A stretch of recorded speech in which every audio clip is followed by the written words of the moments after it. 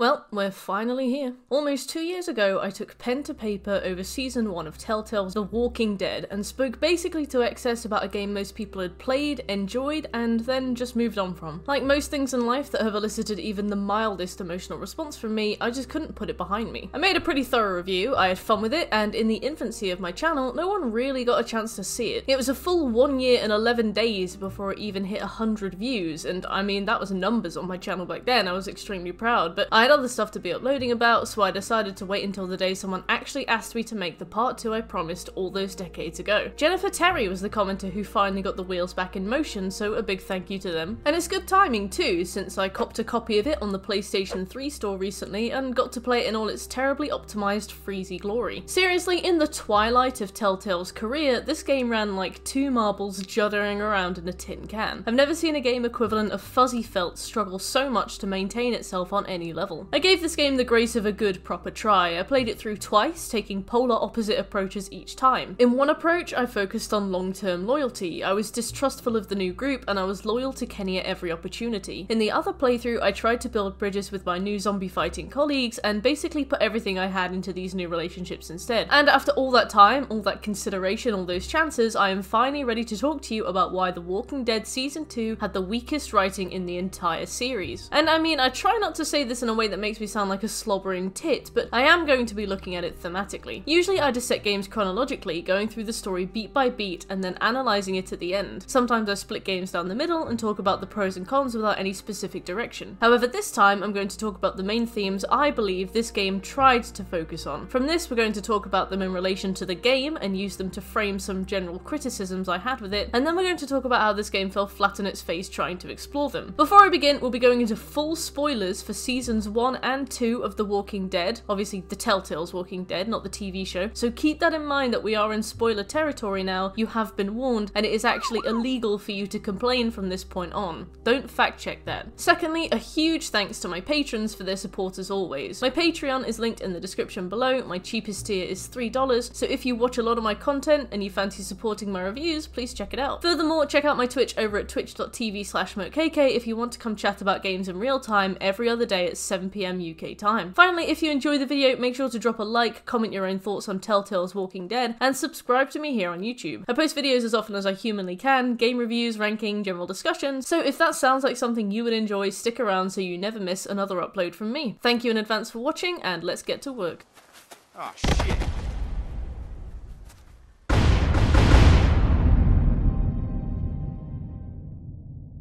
Since I played through this game twice, I sat with Season 2 of The Walking Dead for the better part of 12 hours. 12 hours of my life that are now lost to the swirling abyss of half-arsed button prompts and Fallout 4-esque dialogue options. I'm not an asshole. Are you calling me an asshole? Endlessly tortured by 3 different ways of saying yes to something, and then watching Clementine's face glitch into the shadow realm. Did you know that you can comfortably fail almost every single QTE in this game and it will just soldier on? In most cases it will just play out exactly as it would anyway because they didn't have time to make many failure states. In those 16 hours, however, I feel like I picked up on 4 of the key themes of this game. 4 key themes that I can imagine were scribbled on a whiteboard in the planning room and circled in time for a hasty 20-minute mind mapping session. These were trust, whether blood is thicker than water, whether people can change, and this one might just be a coincidence brought about by the resource limitations, but predestination and the butterfly effect. But before I focus on any one of these questions, let's quickly sum up the situation. If you've not played Telltale's Walking Dead so far, I recommend checking out my new video from the first game. It will include a description of the story so that you can catch up, general reviews of the gameplay since I won't be covering those again here unless it's relevant, and since a lot of the actual story is relevant in Season 2, we'll be able to look back and pinpoint the exact moment our beloved writers just thought fuck it and stuck another Lee scene in. Besides, I've cried during that season every time I've played it, and I've played it 3 times, so I have absolutely no desire to relive it. Just seeing Lee walk towards that bin has me turning away. Why can't you hear me, Lee? Don't go near the bin, Lee. For those of you who are familiar with the first series, we begin Season 2 a few years after the end of that ordeal, and we get a rough retelling of the events that followed the most gutting moment in video game history. After escaping the marsh house and the town of Crawford, Clementine, the embodiment of adorableness, wanders out into the wilderness harmless only to run into two familiar faces: Omid, short king and bundle of golden retriever energy, and Krista, functional adult with ponytail. After our time skip, the two are still happily roaming with Clementine, and Krista is wildly pregnant. Babied up, I believe is the medical term. This tiny assorted family stops at a public bathroom to rest, but when Clementine gets held at gunpoint by a desperate stranger, Omid comes in and fumbles the bag pretty hard. The girl shoots Omid in the chest and he's dead,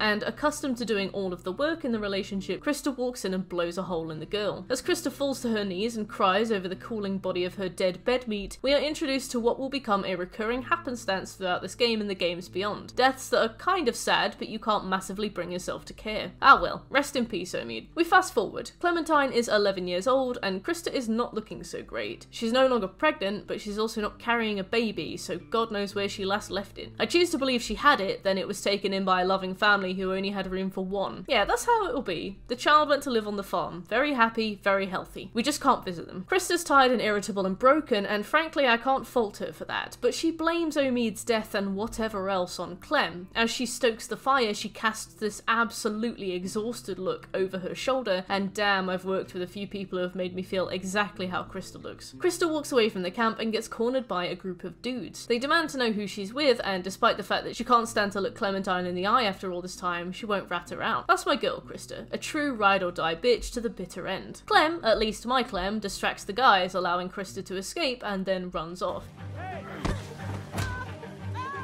After a series of QTEs that are more like tapping X to skip dialogue than they are actually about challenging you, Clementine falls into the river and washes away, never to see Krista again. Never again, you say? Yes, never again. Clem will vaguely mention Krista from time to time, but that's it. It's all gone. After an interesting setup, Krista is gone from the series forever. Like, after you finish secondary school and you never see nor hear from your classmates again, despite tearful promises to always stay in touch, and a decade later you've got no idea what they're doing with themselves. There's not even a callback to her later in the series, in seasons 3 or 4, or even the Michonne DLC, like a little note or a zombie with her clothes on just to let us know what happened to her. And because of the state of this franchise, I do really like the detail, but I have no idea whether that was intentional. Whether she was supposed to return, but it was cut for budget reasons, or whether she was supposed to have her end revealed to us in a note or a bit of dialogue and it was just forgotten, as the project and developer got passed around like a hat of keys at those special parties your parents go to. That'll be a recurring issue throughout this review. Intended writing or budget constraints. It wasn't like I was happy to be done with Krista either. She seems alright, but more the way, if purposeful, this detail doesn't shy away from the fact that in a post-apocalyptic world, separation, even on a small scale, likely means you'll never see each other again. You can spend months or years with someone only to one day just vanish from each other's lives in a blink of an eye. People get split up and that's it, no going back. Abrupt, definitive. And with that we begin The Walking Dead Season 2. So first of all, I want to talk about the theme of trust. Trust is a recurring theme in this season. In some cases it's more implicit, but once or twice it is just occasionally blurted outright in case we missed it, specifically by a man called Carver, who we will cover later. There are a lot of questions that this game kind of raises about trust. Should a child be trusted at face value? Is there a threshold of size in a community before trust is easier to give? Or is it even genuine trust if you're just trusting them because you know you can overpower them? Trust with weapons, trust with information, trust with safety and well-being. The story wants to tackle it to some extent, but I feel like Telltale was churning games out at such a high rate at this time that they had the designers create all the maps and all the character models, and then set the writers loose and told them to make a story with whatever they had available, which in this case was like 10 very simple scenes and a cabin interior. That's the only reasoning I could think of for this, because even with such a basic overarching theme as trust, their narrative decisions are pretty baffling. After Clementine is swept away from her miserable life with Krista, she climbs out of the river and scavenges for food. She finds some beans, she meets a dog, the dog wants the beans, the dog rips her arm to shreds in a desperate bid to steal said beans. She trusted the dog because it was cute and it ripped her open like a Tesco bag for life on a long walk home. I don't even like beans, man. The bite gets worse. Clementine is losing blood, she's hungry and tired out in the wilderness. It's only when she collapses that she is suddenly saved by two men she will soon learn are called Lucas and Pete. We'll talk about all the characters in greater detail later, but the situation we're immediately presented with is that in a zombie apocalypse where the rapid acting disease is spread via bites, Clementine has a nasty bite on her arm and these strangers don't know what caused it. Lucas asks us about the bite and no matter what you answer, he blurts blurts out, "And see you sink your teeth into Pete's neck," which starts a long line of dialogue options where only one response was ever recorded to save time, and therefore all of Clementine's possible dialogue options never quite fit the response she gets from the character. All in all, you essentially have two approaches here. You can be open and honest about the bite, or you can try to distract them from it or deflect it. I tried both and the results were exactly the same. No matter how well you talk your way through this, they'll take you back to the house to help you out. As you're approaching the cabin, you're met by your new cast of colourful and diverse characters, only for them to suddenly have you on trial. The group has a fairly understandable reason to not let you in. You're a stranger and you've been bitten, and although you insist you were bitten by a dog, no amount of puppy dog eyes or pleading gets you into that house. What do? Lock Clementine up in a bedroom until morning, a cupboard, or even just send her away? No, they take an 11-year-old girl and put her in the shed. They lock her up and tell her that if she survives the night, they will treat her wound. And the ideas of dying of pneumonia after escaping a freezing cold river and walking around in drenched clothes are forgotten about because plot armor, I guess. That is some very soggy plot armor. I felt like in season 1 they had enough time and resources to at least make you feel like you made a difference. I talk about this in my first video quite a lot, but there's a very convincing illusion of choice in season 1. You might end up in exactly the same place in exactly the same state by the end of that game, but the first time I played, I genuinely assumed I was impacting the direction of the story. It was only on a replay that I realised I wasn't, and it was because of the group and its reaction to you that was tailored to your dialogue and even the smaller choices you made that every step in that game felt organic. People fall out with you hard when you are honestly just trying to help. People lose hope and feel useless. People, looking at you, Larry, just don't really like you for reasons you can't control. In season 2, you'll say something and get a response back so vague that you know it was intended to cover at least 2 of your options. In season 1, characters' attitudes will be impacted by Lee's attention to Clementine, his willingness to help around the camp, his charity, his ability to keep zombies away, and even the colour of his skin. Sometimes he could convince or compromise, but sometimes he just couldn't reason with anybody. In season 2, all the characters just cluster around one big factor, in this case the dog bite, and each have 2-dimensional responses to it. I feel like the writers put a post-it note on their little whiteboard and wrote, "Clementine is bitten when she arrives at the house," and just wrote down the other characters' specific responses to that and how they would feel in that moment, and then worked backwards. Rebecca doesn't want to let you in because she's a bitch. Alvin wants to let you in because he's a doormat. Luke wants to let you in because they needed a nurturing character. Nick won't let you in because he's scared of zombies. In a vacuum, as an isolated event, sure, but played out, it's woefully underdeveloped. But it's so strange. Why would any adult make that choice about an 11-year-old child? An 11-year-old child whose clothes are still likely wet and cold from having fallen in a river, with a bite that won't stop bleeding and will only get worse if not cleaned and treated, without even a change of clothes or any food or water. This whole section made me very puzzled. They natter on about her bite and her becoming a walker, but if she dies from an infected bite, she'll become a walker anyway. One of these people is an actual doctor. Surely he would know that. One woman, Rebecca, fucking hates Clementine for some reason. They made her extra spiteful, I imagine, to serve the purpose of being a stone wall that won't let you into the house. Not out of concern for herself. Look at the way she looks at you. She hates you and there's no way you can reason with her, even if you have everybody else on side. One of them, a fellow called Nick, is very insistent on just putting Clementine out of her misery. He stands in front of her with a rifle and ends up misfiring out of tense panic, at which point he's shunted out of the way and told to go play with his Lego set. Another guy, Pete, suggests they cut off Clementine's arm. For a collection of adults, I can understand their concerns, but I have no idea why they can't seem to consider a remotely doable compromise. Sure, they don't want to waste medical supplies on a person who might turn, but this idea is hardly a clever one either. This is where the game really begins that trust narrative, and it makes a big deal of it, and then it fucks it. I feel like the writers needed to make a situation that raised questions about trust, but had so little time to put something together that they just ended up with this. Maybe the house was all mapped and modelled ready and they had to use that scene no matter what, so this moral conundrum just sort of exists and no one in the game acts even slightly relatably. Spoiler alert, it is set up for a really shit payoff that goes nowhere, but we will get to that in a bit. No matter what you do, how well you word it, how careful you are, you will never be able to sleep in that house. In one playthrough, I was honest and kind and open. I pleaded and was sincere. I got locked in the shed. On another playthrough, I was manipulative and I blackmailed and I still had no luck. That's not out of the realm of possibility really, like if there's no trust, there's no trust, but why make me sleep in the shed? Lock me in a bedroom or something. I can only assume this segment was included to force Clementine both physically and emotionally outside of the new group to prevent any actual bonding with any of the group too early. But why? Firstly, we have Carver. After Clementine's ordeal, she's finally let into the house and she hangs out there while the team go out. A man arrives called Carver, an extremely forgettable man who seems like a shitter version of that cannibal paedophile from The Last of Us voiced by Nolan North, who you can definitely hear sounds almost exactly like Nathan Drake and will never not notice now that it's pointed out to you. He's a man Clementine doesn't know, but he knows the group. Carver essentially forces his way into the house asking for information. He says, when you met them, how much did they trust you? If people don't trust you, how can they trust them? Very clever, Telltale? Make the new team really weirdly, obtusely, aggressively distrustful to the point of locking Clementine in a shed, and then have a man show up an hour later to go,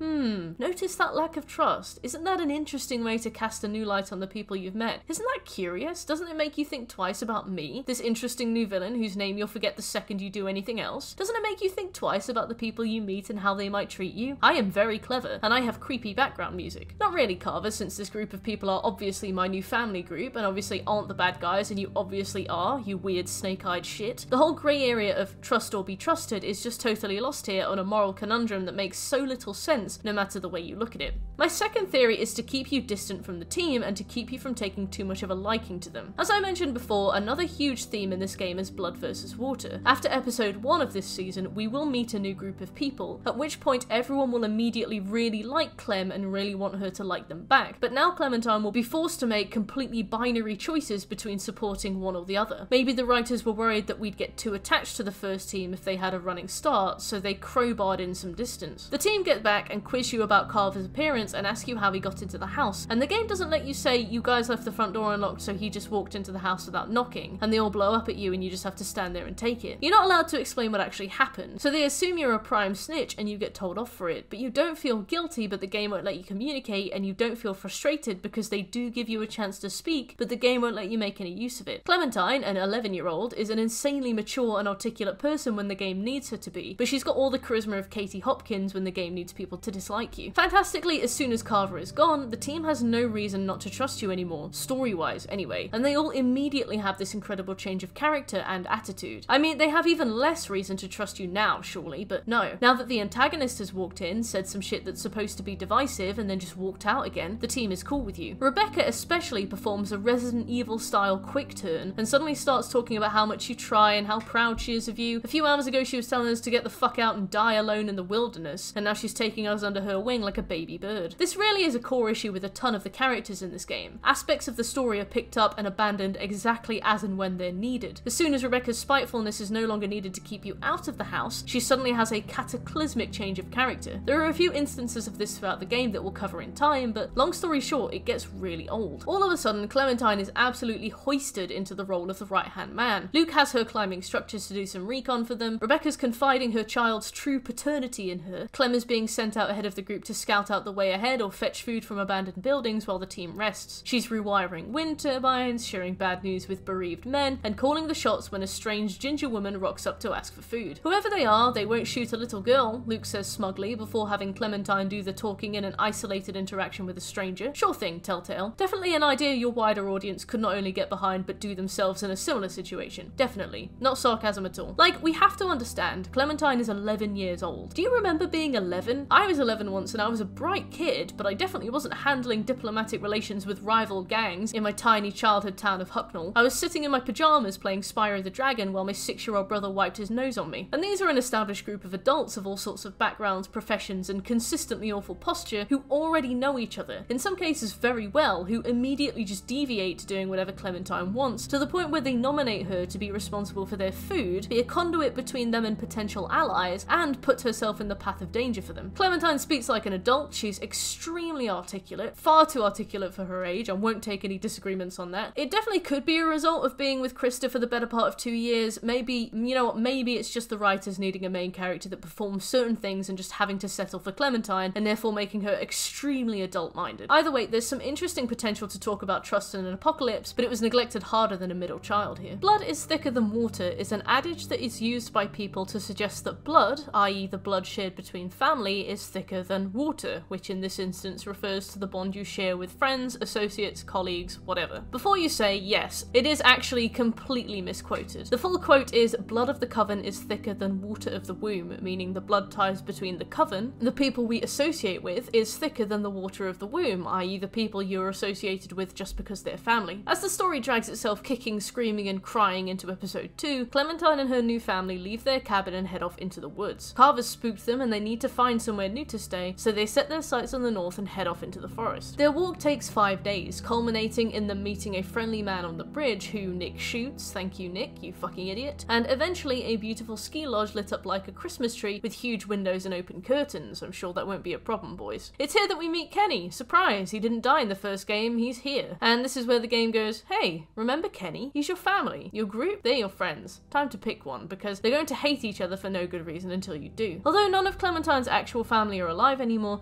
this game definitely creates a conflict between Clementine's old life, represented by Kenny, Krista, and Lee, and Clementine's new life, represented by Lucas and the gang, and a few people we'll meet later. There's a conflict between the loyalty you have to Kenny, who immediately hates and is actively aggressive towards your new companions, and the new people in your life who could represent an entire fresh start for Clementine. So there were a few key players here, 2 ghosts of zombie past and 2 ghosts of zombie future. The first is Lee, strangely. Lee has been dead for the better part of 2 years, yes, I did warn you of spoilers, but the series never really lets him go. I don't either though, so it would be hypocritical for me to mock Telltale for it when I burst into uncontrollable sobbing whenever I hear Lee's voice actor speak in any other game I've seen him in. For all intents and purposes, he is the Joel Miller of flesh-eating zombie apocalypses, a father figure who takes an orphan girl under his wing, travelling across states, guiding her past the worst of humanity, and building an incredible bond. I don't know what it is about father figures, but they really do thrive beyond the collapse of society. Anyway, Lee dies after a successful rescue attempt when Clementine is nabbed by some weirdo, and she carries a lot of the blame with her. She really misses Lee. Even at the start of this season, she cracks open her bag to find a photo of him, but also a drawing done by Duck of Kenny and his family. Lee is martyred in a lot of ways by this game, which will make sense if you've played him as a benevolent father figure, but if you played him as a bloodthirsty arsehole in season 1, it will definitely come off a bit strange when he starts sharing these hushed words of wisdom and everybody reveredly talks about what a gentle and measured man he was. This game introduces these quiet little afterlife scenes that happen when Clementine is close to death, where she wakes up and she's on a train with Lee or in the RV with Lee. Clem will be chatting to him quietly, he'll be calling her Sweet Pea, and he'll be encouraging her to rest. I have a massive gripe with where they took this, but it doesn't actually come to fruition until season 4. For now, it's great. Either way, Lee is our weird Christ figure. He died for our sins, infinitely loving and patient, martyred in death, so on and so forth, and he is the crux of the connection shared between Clementine and Kenny. He represents who they were back when the outbreak happened, he's like an inside joke, he strengthens their bond exclusively just by being mentioned, and no one outside of Clem and Kenny understand, which keeps her new family, Lucas included, at bay. Lucas is a really interesting one. In many ways, he is Lee's parallel, except where Lee found Clementine as a terrified and helpless 9-year-old, Lucas has found Clementine as a more capable, hardened 11-year-old. The context is different and she doesn't rely on him, so the relationship can't be replicated. The 2 years between seasons 1 and 2 haven't been kind to Clementine, and like every other female video game protagonist on the PlayStation 3 who needs to show that she's grown stronger, she gets put through the fucking ringer Lara Croft style and endures unimaginable pain and suffering. Consequently, the nurturing potential that Luke has is kind of knocked away. He doesn't really have the right to tell Clementine what to do, especially after locking her out of the house after the dog bite, and they're not close enough for her to feel loyal towards him to any extent. In turn, his own allegiances are towards his existing friends, and he never really closes the distance between them. I feel like with the right writing and the proper consideration, he could have become this big brother figure for Clementine, like I feel Javier became for her in season 3, but the game doesn't do anything with it, and once the team arrive in the ski lodge, he's basically abandoned by the story until the final episodes, bar a few moments here and there where he just makes some blank comments. It was so bad actually that I remember on my first playthrough I assumed that he was supposed to die during the ski lodge attack. The Walking Dead has this fantastic marked for death thing that it does with characters that can die throughout the series. A character will have a lot to say, a lot of relevance to the story, and then they will evade death because of a choice you made, and since they could have died there in that moment, the game can't have them do or say anything important from now on because the paths they've made will branch too far and it's too difficult to account for anymore. As a result, they get this marked for death halo where they just sit back and barely speak and no longer contribute to any of the plot and then just die later in a way that you can't prevent instead. In this game in particular, it will be like 30 minutes after you've saved them the first time. Looking at you, Sarah. If you played Until Dawn, you'll know it. How in that game, Chris, Ashley and Emily basically just have nothing to say in chapter 8, 9 and 10 since there are so many opportunities for them to die beforehand that the game can no longer accommodate them. I feel like this was a major missed opportunity with The Walking Dead. Spoiler alert, but Luke does die just right at the end, and by then I feel like we'd shared 3 words so I didn't care at all about him. It could have been a Lee level event, but Lucas was just juked so hard by this title that he became one of the biggest examples of wasted potential I've ever seen. That's how it is with Lucas, and I assumed it was because he had missed a chance to die and consequently would be on his way out shortly, but it was actually actually because the writing just didn't need him anymore, and just had Clementine wholeheartedly look to Kenny instead for guidance. Speaking of Kenny, Kenny is the second reflection of Clementine's past. Kenny's an interesting guy. As soon as he meets Clementine and her team, he immediately hates them. He won't sit with them, he won't talk to them without openly mocking them, he won't listen to them, he won't trust them. He treats them like their entire group treats Clementine on first meeting her. It's outside of his character. He's quite a brisk, hostile man in many ways. He only respects people once they've proven themselves to him. He doesn't like to get close to new people, and most importantly, he only respects people who respect his authority. A new group with their own leadership threatens that, so naturally he's hostile to them in a way so childish that I actually felt awkward. He's reasonably well written at the start of this, before he needs to take action in any way or make any decisions. Clementine pops up onto the scene and all his memories come flooding back, and he slips up and he calls her Duck. You can see the two of them kind of respond to it. It's bittersweet, and this brief moment of vulnerability really works with Kenny. He's probably the most nuanced character in the game, at least in episode 2. I like the way he talks about his son especially. All he'd do was run in circles. Couldn't stop him. I'll be honest, as the season went on, I was not a huge fan of Kenny. I would see him lose his temper at both his partners, basically without warning. I would see him snap and beat the shit out of people. He immediately dislikes anybody he meets to the point of being hostile and aggressive with them. I think there's a lot of grace Kenny gets from people who've played the games because he's nice to Clementine, but he's a loose cannon and a ticking time bomb. As the season goes on, he becomes more and more unhinged, which isn't outside the realms of possibility, but the game still really wants you to like him and back him. He starts to get physically aggressive with almost everyone, snapping horribly at people and screaming at them, but the game still shoehorns you into going along with him long after he's past the point of being unsafe to be near. From what I see, he goes easy on Clementine for two reasons. One, she's like his little girl, and two, there are other people to beat up and scream at when things go wrong. When I brought this up on stream all those years ago, I remember people being like, he'd never be abusive to Clementine, she's his baby, he'd hit anyone but her. And I do think that's the biggest misconception about Kenny. The second Clementine is stuck with him alone, or when she grows old enough that he'd no longer be losing his temper at a child, you can bet she'd be in the firing line for one of his fits of rage. Spending time with Kenny is like walking on eggshells every second. He values unquestioning loyalty, but even then he will lose his temper at anyone over the most minor shit. What's more is that if you disagree with him, you've got a pretty fair chance he'll lose his temper at you. He's the kind of person you can be careful and patient with, compromising on everything, and you will still be giving ground on everything you care about until you are just nodding your head at everything he says. And then it will still be your fault when something goes wrong. Like Lee, Kenny is a reflection of who Clementine arguably used to be. She's definitely more childlike around Lee and Kenny, which isn't a problem, obviously. She's 11. She returns to that place of vulnerability and trusts them unconditionally for better or worse. It's a shame because Lucas really could have been a parallel to Lee, but the game can't get past Kenny. Kenny is a Father Lee figure, kind of, but he's erratic, hot-tempered, and flat-out dangerous. Clementine can never comfortably become close to him. The game constantly pits them against one another, Lucas and Kenny, but the payoff always ends up with Kenny, as Lucas is just pushed further and further out of the central group of characters. There's one point where both Luke and Kenny shout at you to sit and eat dinner with them. You can't say to Luke, oh, sorry, I just want to catch up with Kenny tonight, or sorry, Kenny, I'd like to chat to my new friends, but I'll come and say hello afterwards, or suggest the two of them even sit together. You'll pick one side and Clementine will coldly ignore the other and go and sit with her chosen side. There's no opportunity for damage control, and it makes you feel like a dick. It feels like the game is really trying to get you to pick a side in a battle that doesn't need to be fought. Our final person of relevance is a young woman called Jane. Jane arrives into our story a little bit on the back foot. Half of the members of the cabin were never even properly characterized, despite being introduced in episode 1, so there is sparse hope for this woman entering the story at the halfway point. The game does what it can with her, to be fair. She is cold but straightforward, logical, resourceful, and most importantly, absolutely lovely with Clementine. She's an amazing role model for Clem. She teaches her useful survival skills, helps her solve problems, and confides in her in a way that makes Clem see her as a big sister. And she is a big sister. She's great. She's hesitant to get close to Clementine, having had a younger sister who gave up during the early days of the outbreak, but once she figures out Clem isn't going anywhere, she softens up and supports her. Jane is the ideal person for Clementine at this stage in her life, or she would be, however, unfortunately, if she wasn't a mirror to Kenny. As with Lucas and Lee, we now have Kenny and Jane. Now, it's not so much an issue with the characters themselves, but the game really wants you to support Kenny. Despite his destructive tendencies and his increasingly worrying explosions of rage, the game has you siding with him again and again, even when the other characters you're with abandon you out of fear. It culminates in this absolutely ridiculous standoff that Jane is nowhere near stupid enough to think would work. Wanting to prove that Kenny is a loose, murderous cannon, Jane pretends to have let a newborn baby die. She leaves baby AJ in a car, safe and sound, but returns to Kenny and Clementine saying she simply doesn't know where he is. She lost the baby. Kenny goes nuts on her and actually does attack her. He grabs a knife and shoves it into her chest, and if you don't stop him, he kills her then and there. I don't understand what Jane's logic was flaws, and the game never explains it. She's characterized as a very clever, careful, and cautious person who just leaves situations when she's unhappy. She doesn't start fights. There were plenty of opportunities to prove Kenny's gone off the deep end too, but I feel like the writers needed a big fight at the end and moment of panic, and this was the one they chose. So they picked the fight first and worked backwards from it. Jane and Kenny fight. Okay, but Jane isn't the kind of person to fight, so they now had to work backwards and find a reason why Kenny would attack her without her attacking him first. But since the game really likes Kenny and wants you to like him too, they had to find a reason that people would agree with and would also make the average player murderously angry. A dead baby left in the snow is a very good reason for somebody to absolutely flip their lid. So they worked backwards from there and shoehorned it in despite Jane not even remotely being the kind of person to do something like that, just to manufacture this horrible final fight. In the final moments of the game, you can choose to kill Kenny or kill Jane, and while Jane will die if you simply neglect one QTE, Kenny needs to be actively sabotaged multiple times for him to die. I don't think that it's a man versus woman strength thing. There are a few moments where Jane has the upper hand and could kill him. I think it is the game trying to encourage us and remind us, you know, you've got a soft spot for Kenny, stay loyal to him, despite the fact that Jane is a better role model and a carer for Clementine. When Jane dies, she just dies without a word. When Kenny dies, he goes on a 3-minute speech and dies with a smile and a tear on his face. Turns out he was a softie all along or something. I don't know. This brings us to another theme that's explored by Season 2. Can people change? As with basically everything this game poses, we really just do not know whether it ended up how it did because of budget limitations or because it was genuinely intentional. And if it was intentional, what the fuck? And why? Who did this? Because now we're going to talk about Nick and Sarah. Sarah was a shame. Sarah is a lot like Clementine in many ways. She's a young girl with a single father getting by in a zombie apocalypse. However, she's the opposite to Clementine in other ways. While Clementine is a rugged girl who's lived rough for the better part of 2 years, Sarah is an extremely sheltered girl whose dad won't let her learn how to use weapons or even really see danger on any level. Sarah's written to be a bit of an oddball, a bit whimsical and silly, but to the point where she's stupid and extremely ignorant. I feel like this game wants you to pity her, and I also feel like this game doesn't really respect her. With Ben in Season 1, his slow descent into hopelessness is very carefully crafted, and when he dies it's a bitter, bitter shame. But with Sarah, she is just hopeless, and the game will not let you save her. It takes a fuck off then attitude towards her, and if you save her life, she'll randomly die a few minutes later. I feel like the game hates her. Clem looks at her from the start like she has zero respect for her, like Sarah gives her a bad taste in her mouth. You're encouraged to lie to Sarah to get what you want, and many of Clem's dialogue options can be unnecessarily rude. Sarah has promise. She wants to learn how to defend herself, and she takes the news of tragedy very well. She responds well to honesty and wants to learn and be helpful, but no matter how much you teach her, help her and guide her, she will die in a way I found very frustrating. There's a point late in the game where she becomes catatonic with fear and sits on the floor of a caravan as zombies are crashing in. She's just lost her dad in a horrifying, gruesome way. You can save her here, and first time through the game I did save her. I yanked her out and took her to the camp with me, only for her to walk on some decking 10 minutes later and have it snap under her, dropping her down into a horde of zombies. It felt like a weird tug of war I had with the game. In Season 1, Ben gives up. He's not interested in trying anymore, and you can let him go, but either way he wants to die. If you force him to live after he begs you to let him die, he will die. So it's kind of a tug of war between you and Ben. It's not a tug of war between you and the game. With Sarah, I felt like the game wanted her to die so badly that no matter what I did, suddenly there'd be this final destination coincidence and some random assortment of connected events would suddenly trigger and she'd fall into a wood chipper or something. The game did not want her to live. Sarah, I don't really get whether or not she wanted to live. You know, she never kind of specifies. Maybe she does. When you leave her to die in the caravan, she suddenly screams for you to wait and come back, so there is a part of her I think that wants to survive. Yet the game just stands next to you like, what a shame. Like she's played for spiteful laughs, she's just completely irredeemable. The trophy you get for either saving or leaving her to die in the caravan is called a heavy burden, and that's all she is, and I feel like she could have been a lot more. I mentioned a while ago, during the scene where you're at the cabin trying to convince the new group to let you in with your dog bite, that Nick holds a rifle in your face and accidentally fires. For whatever reason it doesn't actually go off, but obviously there's this weird itchy, nervous, anxious man here with a bolt-action rifle, and it's a huge problem. When Clementine tries to address the issue with Lucas, he goes, "Nick's been known to go off once in a while, don't hold it against him." And that's it. The man almost shot me in the face, and that's the game's explanation for it. You can talk about it with Nick, but as far as the group is concerned, the case is closed. It's basically setting up a situation where you know Nick is difficult with a gun, he's twitchy and anxious, and he will shoot on sight. Before he commits a horrible foreshadowed atrocity, the game spends a lot of time trying to humanize him too. You end up locked in a shed with him and he'll find some moonshine. After a few drinks, he explains that he's actually an arsehole because his mom got bitten and he had to kill her. And Clem actually has the gall to seem sympathetic, like that's an excuse for holding a rifle in a child's face with the composure of an electroshock therapy enthusiast. I don't care, Nick, honestly. And lo and behold, when you're approaching the ski lodge, Nick will randomly shoot some guy in the face. He follows Lucas and Clem out, holds a gun up to a stranger that the pair are speaking very civilly to, they shout at him not to shoot and to back off, and Nick shoots them anyway. The character development in this game is handled with all the subtlety of a brick to the face. To compare this to Season 1, let's look at an equally unlikable character, Lily. Lily is the daughter of Larry, massive cunt and huge racist, who immediately hates Lee because he's black. Lily's one of those I'm not racist but types who never actually gets involved in the racial hatred but supports her dad on everything he does and picks his side in every situation, so off the bat she's not one to like. There is something redeemable in her potentially. She appreciates order and rules and she'll always do her part even if she's exhausted and malnourished. She makes difficult decisions like rationing food, but she's honest and you can get some kindness out of her if you make the effort. In the right situation, I do wonder whether she could be different, and there's a lot of that in Season 1. Often you can't change situations, but you do wonder whether things would have been different in another lifetime. Long story short with Lily, but by the end of her journey with the team, she's broken and devastated. She has dreadful friction with the group and isolates herself whilst also being pushed away, double whammy, and two members of the team actually kill her dad for better or worse, taking veritable C4 to the remaining bridges she had between them. She's not a good person by any means, but as you leave her at the side of the road or she steals your RV, you can see the domino effect that led up to this. She doesn't fit in the group, and unfortunately the domino effect of events that happens just pushes her away even more, so this is an inevitable end. There's nothing of that in Season 2, no matter how much it pretends. Nick's a dick, he kills people and the game doesn't care and then he dies. Sarah's a burden and she always will be. People don't change. My final point on this game is more of a general one. This is either the most secretly clever thing this team have ever done, or it's a direct result of piss poor planning, management and funding for this absolutely exhausted development team, and it's the concept of the butterfly effect. Butterflies are a pretty half-assed symbolism in this game. You'll see them a couple of times. There's one on a music disc you find in the ski lodge, there's one on the tree that Sarah stops to pee behind after the events of the ski lodge, but it's never really suggested or discussed in any depth by the game. What it does imply, however, is that every event is a reaction to whatever happened previously. Using the concept of a butterfly effect implies that when you see one event, you'll see everything that caused it. Season 2 tends to have a lot of deaths that trigger events and conflict, whereas in Season 1, deaths are often the consequence of build-up. There's often a moment of silence after deaths in 1. Ben, Doug, or woman option that isn't Doug whose name I've forgotten, Mark and Larry. There's a lot of that in Season 1. Deaths almost always be consequences, but never triggers. Deaths aren't this pinnacle of action, they come following a series of events that you only have partial control over. Duck and Catch's death comes as the result of a zombie attack, and it's not used to catalyse action, more to draw to a close a chapter of Kenny's life and force his character to adapt or struggle under unimaginable grief, which in turn makes him more compassionate, more likely to save Ben later, and generally more loyal to Lee after Lee is bitten and knowing what Lee is about to go through. There's nothing you could have done at all, but the real skill in the first season was in concealing that lack of agency from the player. It's half butterfly effect, half technical limitation. They can't account for all these branching paths, so they have to limit their story, and so they have to write a story that caters to that limitation. Sometimes you keep people alive until the end through your choices. Sometimes, no matter how hard you try, people die, but you can always see what led to it, whereas in Season 2, deaths are used to catalyse action, which makes it feel cheap. Often, characters are so aggressively supposed to die that you'll save them, and they'll die a moment later. See Sarati, who gets bitten. If you cut her hand off, she screams and alerts the zombies, which immediately kill her. If you save her, she'll die from the bite. There's Sarah, who we covered, and there's Alvin, who either dies in the lodge or is knocked unconscious in the lodge and only shows up for one scene later before he again dies. At one point in the story, 3 characters leave your group forever, and no matter how much they adore you, and no matter how much you beg to go with them, and no matter how much they say they want you to go with them, the game just won't let you. I understand that the team were likely very concerned about having too many characters alive at the end. You leave with only one of 2, or you can go alone, because having a selection of random characters would be very hard to account for in future games, but I mean, you could just say they split up, you could say they died between games, you could say that they left the team, they got split off from one another, Krista style, they got lost. You know, the game is desperate to make sure no one whatsoever makes it to the end of the game, but it only has 6 hours to remove about 20 people from the lineup, so you've got characters dropping like flies over the most bullshit story beats, and none of them feature that initial cause and effect from the first game that make it so powerful, especially since the first game had a much smaller cast. There's no butterfly effect in this game, despite the use of imagery, and it's kind of an insult. There's one instance with Luke specifically who falls through ice and drowns in a lake. The game is so desperate to see him gone that it starts yanking in acts of God to deliver these people to the gates of hell. Like, this guy was Lee's parallel, in a way, and you just kind of have him fall through the floor. sure. It's a shame. I mean, I know that random deaths can happen in real life, but for a game that shows you butterflies, implies there is a butterfly effect causing everything to happen, you know, you've got kind of some contradictory ideas there. Is it an act of God and is it random, or is it a butterfly effect? None of the above, said Telltale. I think all in all the game is crap, but we can't fault the development team for the resources they were allocated. The catastrophic crash of Telltale is widely known across the gaming industry as a cautionary tale, as is working with Randy Pitchford or pre-ordering anything Bethesda make, and in those final days of Rome, I can imagine the teams were just spitting out everything they could to meet the horrendous demands from upper management. As a result, the game suffered very badly. Maps and characters were cobbled together first, or at least it seems to be the case, and a stringy story was stretched throughout the remaining available space, meaning situations had to be twisted and contrived to fit this scope, and characters remained laughably underdeveloped. Dialogue options are 10 times more illusory than in the first game. The moral conundrums they pull out of their arse are some of the most half-baked things I've ever seen in writing, and both failure and success feel very critically unearned. Any attempt you make in this game to enact any change or consequence just feels like a tug of war against a spiteful and unyielding game which rips characters and opportunities out of your hands for the spiteful glee of it. Thanks very much for watching my review of The Walking Dead Season 2. I sincerely hope you enjoyed it. I had a lot of fun writing it, but hardly so much fun replaying this bastard game twice over for the sake of making my points. And condolences to Smooth, who is editing today's video. Thank you, Smooth, who also had to replay the game to collect footage, so you know, rest in peace. If you liked the editing, please make sure to drop Smooth a little thank you. If you didn't like the editing, keep it to yourself. I don't care. He's my brother. If you liked the video, please drop a like, comment your own opinions on Season 2 of The Walking Dead, and subscribe to me here on YouTube. I make gaming content as often as I can, so if that appeals to you, don't forget to sub so you never miss another upload from me. With that, make sure to hop over to my Twitch at twitch.tv/merkkk if you want more live content every other day, 7 PM UK time. With that said, thank you for watching, and I'll see you in the next one.